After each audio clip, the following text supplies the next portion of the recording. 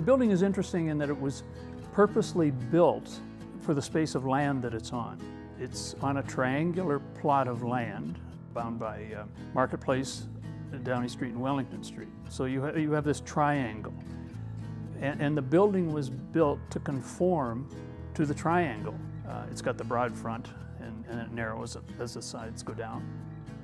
When it was built at the turn of the century in 1900, it more than satisfied the needs of the community, needs of the municipality in terms of city business. All of that changed when municipal government grew. So you had more people needing office space, more meeting space required. The other thing that happened was that it had been neglected from a maintenance point of view.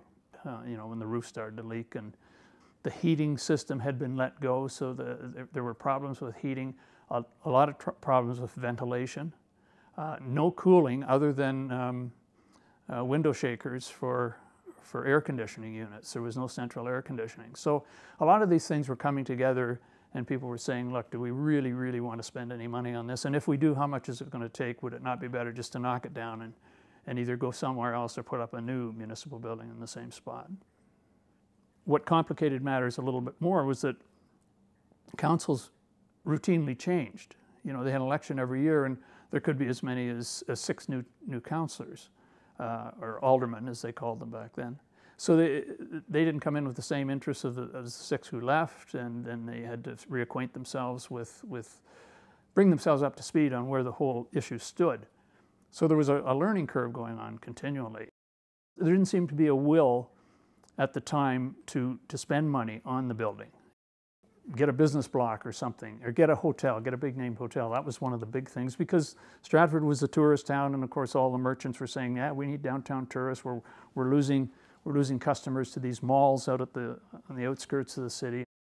But there were seemingly an endless number of developers who were showing an interest in coming in and developing, and then the city said, okay, well, if we're going to tear down the city hall, we want the development to be all of Market Square, not just the city hall. We want the area behind all the way to Marketplace. And there was one plan that called for the rebuilding of all the shops along Marketplace.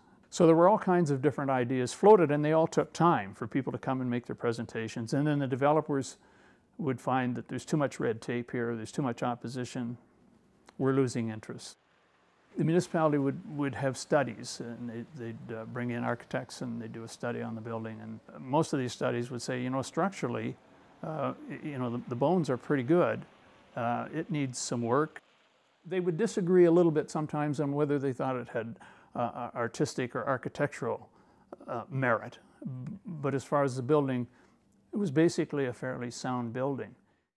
By 1964, Dutch Meyer, Clarence H. Dutch Meyer, became the mayor in Stratford, and it was Dutch Meyer at some point unloaded on the city a design sketch for a building that he would like to see the city hall taken down and a complex, a hotel, business, commercial complex put up in its place.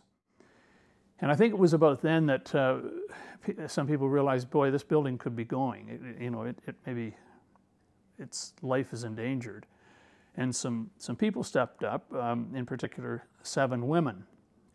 And there was Dolores Whiteman, was one of the women. Ellen Stafford was another one. Evelyn Melodista, Joanne Hayes, Mary Brothers, Madeline Ferguson, and Winifred Neidl.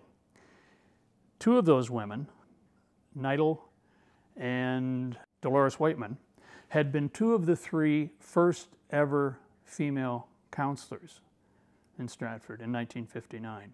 The 7 women, you might ask, well, what brought them together? And I'm not entirely sure, but I can tell you that they were all involved in something. Madeline Ferguson was involved in trying to save a library in Guelph.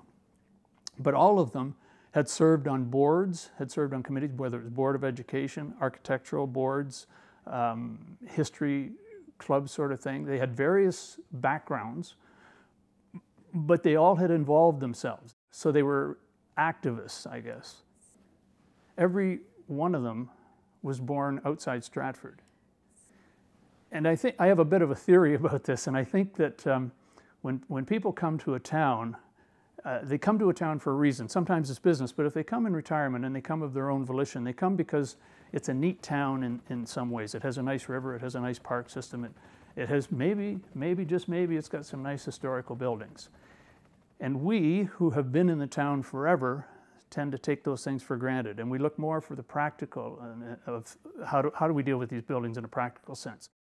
And I can't tell you how many people say to me, you know, that city hall is just marvelous. Who in the world has got a city hall like that? Well, the answer is nobody has, and we almost didn't. It was those 7 women, in my mind, who stepped up initially and really got the ball rolling. They had no money, they had no influence, they had no architectural skills or background, but they did have a will. I think if they hadn't have come together, I wouldn't guarantee that the City Hall would have been saved, because they gathered parishioners, if you will, along the way, and they had a petition, and they had people sign petitions, and they formed the Save the City Hall Committee. They were fortunate in having an ally on council, namely Dave Bradshaw. He was a lovable character, but boy, he wasn't afraid to stand up on a soapbox and let people know where he stood. But he gave them a louder voice, and then he would work on the council as well. And these councilors, if you look at it year by year by year, and the changes, some of them changed their minds. The other thing that happened too, and this ties in with Dave Bradshaw, is that he traveled a lot for his business. He traveled a lot in Europe. He saw what repurposing had been done with old buildings in Europe. He saw how people took squares and turned them into pedestrian squares, and had cafes, and had umbrellas, and had trees, and maybe some water features. And he saw that, and he could see that the square behind City Hall was just the perfect place for it. City Hall is just full of stories. It's just packed with stories, all the various events through the years that happened in that building. And to have the building there that you can look at and say, yeah, but that's where this took place. People look at City Hall now and they don't think too much about the auditorium, other than there's a public meeting there, because there are so many other places in Stratford that can be used for a concert hall. But at one time, the students at the normal school, from about 1923 on, they presented Shakespearean plays.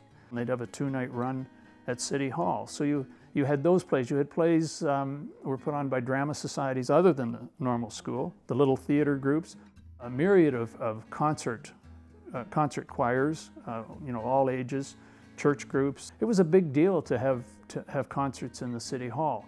When dukes and princesses and politicians, including the Prime Minister, would come to town, that's where they went to City Hall, they went to the auditorium.